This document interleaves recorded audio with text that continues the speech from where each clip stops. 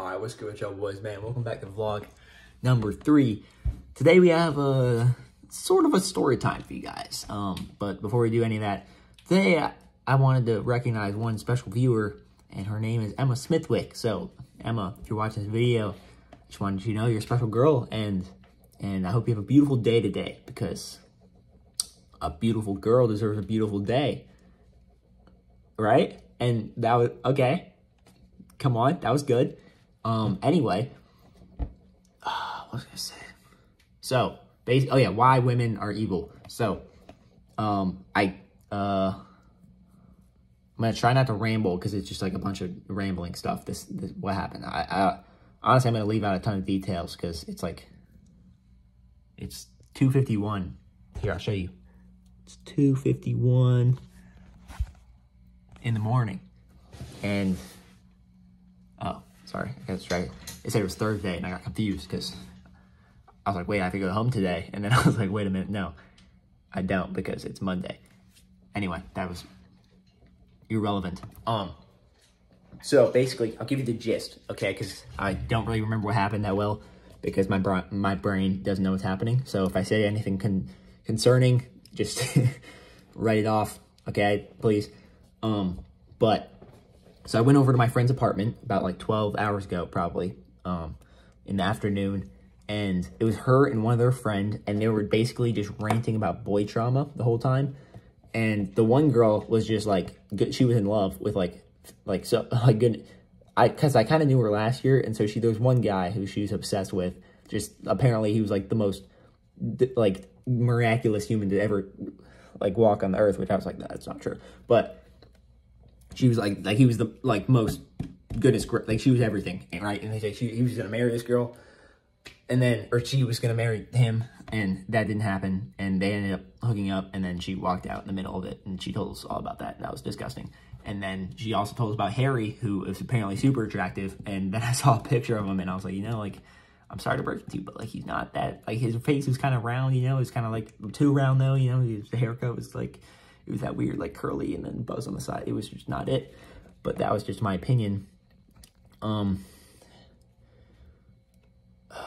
Yeah, but basically, that's, like, the gist. And the whole time, like, it's hard to explain this to you, you know, in just, like, one simple little vlog. But they were just talking about how they look, like, they would treat them terribly, the guys. They would treat them so horribly, and the girls would just kind of like it. And then they would come across a guy who would treat them really nice, and she was like, oh, he's totally husband material, but, like, that's just too boring for me. And I'm just like, this is terrible. Like, what, I don't even really remember specifically what happened. It was just, like, it was awful. Maybe I'll remember when I talk to you in a better, less confusing state of mind. But there was one cool moment that I kind of remembered. And so they ranted about all their boy trauma, and it was repulsive because of just the things they were saying. And then they wanted me to rant about my girl trauma. They're like, what's happening with you? Like, give us some trauma. And I was like, you know, like, actually, you know, I kind of have a girlfriend now, and you know, her name's Emma, and she's amazing. And they were like, oh my god, like, that's so cool. And it was kind of cool. It was I thought it was cool. Maybe it was probably just, you know, this will probably just be me, because, like, I don't know, it just, like, hit me different when I had this thought. But for some reason, they were like, oh yeah, they met at church camp, and like blah blah blah, and they kind of like emphasize like that, like, churchy, like, God stuff, and like how that's our relationship, and that's how, like, that's kind of like what I'm known for, I guess, in our friend group kind of thing. And I don't know, it was just weird, because like they ranted about all these traumas and problems in their life, and how they're going on like 2-week benders in the next 2 weeks for like the Georgia-Florida game, and then Halloween week and everything. And then they had all these boy problems and relationship issues and stuff. And then I'm like, well, like, I don't know. Like, I was kind of like, what? I don't have all of that to deal with. And then I have you instead, kind of thing, you know? And I feel like that's a lot better than everything that they had to deal with.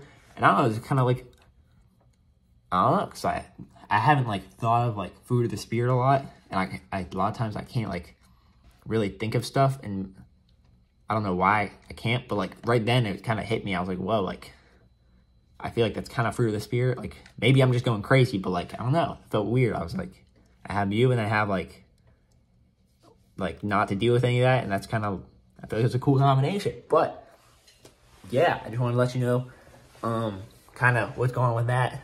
But yeah, I think that's about it for this vlog. I'm probably going to go shower now. I'll probably listen to sad music, to be honest, because I don't know. I just will. I'm just, you know, just being honest. But, yeah, my brain's kind of fried right now, and I don't really know what's happening. So I'm gonna sign off, and I hope you guys have a great rest of your day, or I hope you have a great rest of your day. And yeah, I hope you have a beautiful day, because you're a beautiful girl, and I like that line. I felt like that was clever. So yeah, all right.